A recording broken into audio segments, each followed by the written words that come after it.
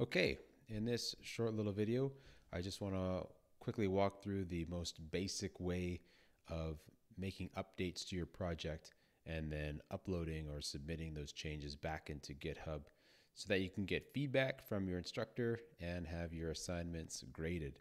Now, before I get into it, let me just say that there are a number of different ways to work with Git and GitHub to make updates to these projects. I am just going to go through the most basic, which involves simply using the web browser to just drag and drop files.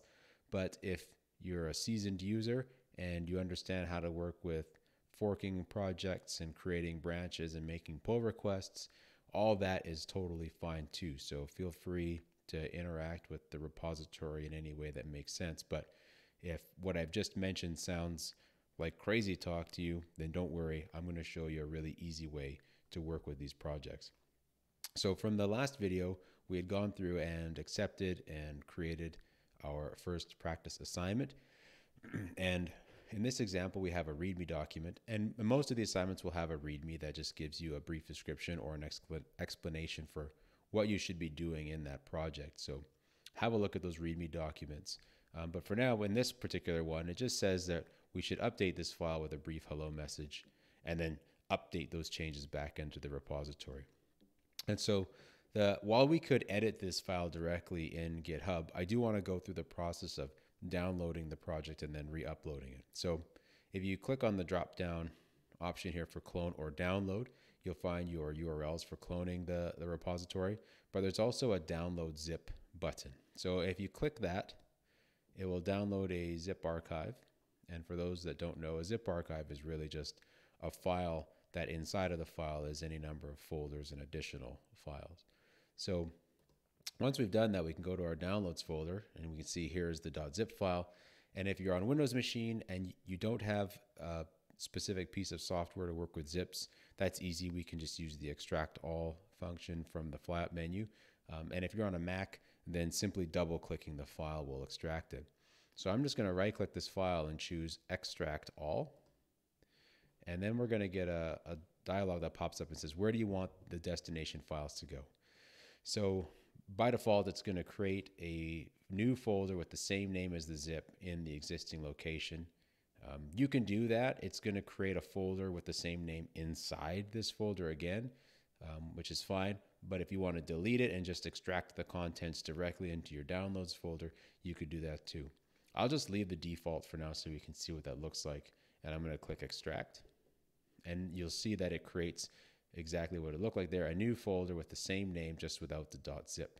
And if you open this, again, you're going to find a folder with the same name inside. And so that's what I was alluding to when I said you could delete the folder name from the extract URL, but it doesn't matter. If you do it this way, just remember that the folder inside the folder is the one that matters, okay?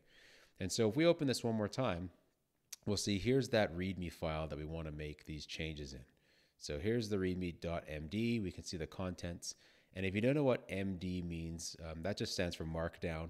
It's just a file extension for files that are written in a format that can be converted into HTML. And for the purposes of this example, don't worry too much about it. You could edit this file with Visual Studio, but it is just plain text. So it might be easier to just edit it in something like Notepad if you have that available, or text edit if you're on your Mac. So I'm just going to right click and choose open with. And if you don't see Notepad show up as an option here, just choose another app and you should get a fly up or dialog that looks something like this. And if you click on more apps, you should get a list of all the different apps that are available. But I'm going to go with Notepad and then click OK. And then we can see what the contents of this file looks like. So like I mentioned, it's just plain text. And so to make our updates, I'm just going to go at the end of the file and enter, a little hello message from DMIT student. And I'll just say here, this is my update. And then I'm going to save that. And so now I've made changes to my project. So if this were a programming project, you created a new project, you made some updates to your program.cs file, you're ready to upload it or submit it for feedback. All we need to do is go back into our GitHub repository page, and you'll see here close to where we downloaded the file, there's an option to upload files. And so if we click on that, it's going to come to another page that has a nice little target for us to drag and drop files and folders that we want to upload. Now, in this case, I just want to upload that one single file. So it's the readme.md. And in at least in the case of the first few assignments, for you, you may only want to update the program.cs file. It should be the only file you're making any updates in after you've created your project. But you can always drag and drop the entire folder's contents. That's fine too. GitHub will know what's changed and what hasn't. So I'm just going to click on the readme.md file. I'm going to drag that into here, and you'll see that it's listed. So readme.md is there for me to upload. And then below that, we get a form to include some commit changes, commit messages. And so there's two boxes. One is the short message. So I'm just going to say here, that I've updated, readme.md. And below, I'll give some additional details. If you've made quite extensive changes, you might want to write a little bit more than a one-liner, then you would do that in this text area field here. So here I'll just mention that I added a new line with a greeting message. Okay, and don't worry about these options to commit directly or create a new branch. We'll just commit directly onto the master. For this course, that's fine. And so once that's in there, we've uploaded the files, we've entered our commit message, we can click on commit changes. And it'll take a second to process the files. And then once that's done, it'll come back and we can see that it's been updated. So the README file by default gets kind of picked out in a GitHub repository to be shown to you. So here we can see is the update message that I've included in that file. And you can also see when this file was last updated. So it was last updated basically now. We just made that update. There's the change. And also the commit message that we used to update that file shows here. And so now if we click on this file explicitly, again, it'll bring us to what that file looks like. And it's being rendered as HTML because it is an MD file named README. If you wanted to see the raw text content, you could click on raw here, and that just opens the file in the browser as it is. So that's not really useful, but I just wanted to show you that it is in fact the same file that we made updates to.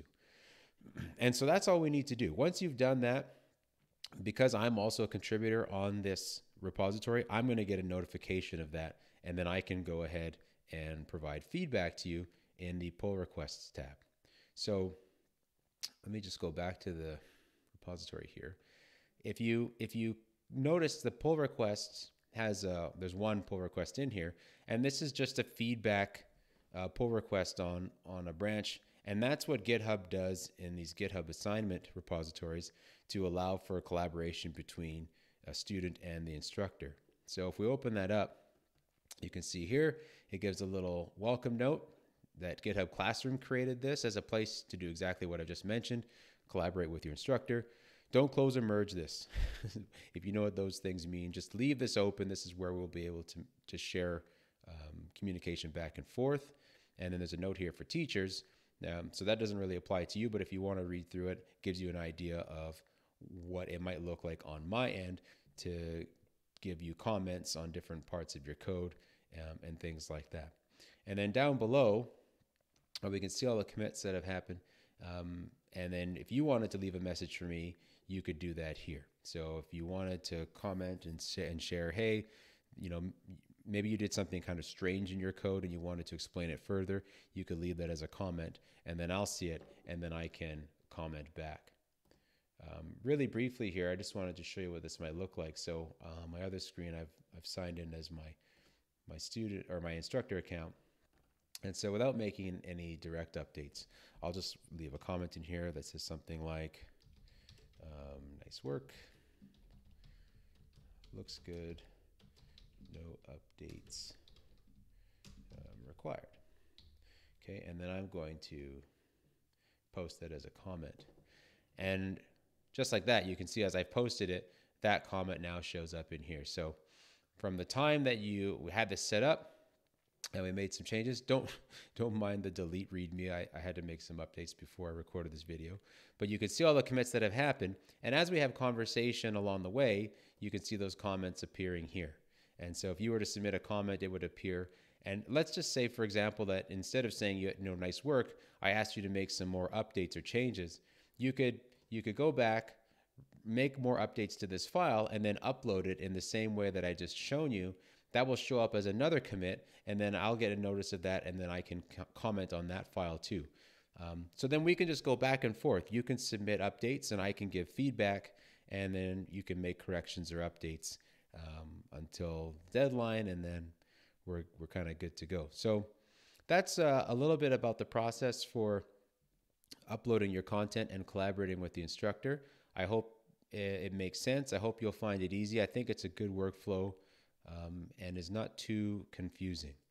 So yeah, that's it. That's all there really is for setting up a GitHub account, accessing assignments, and now uploading and submitting content.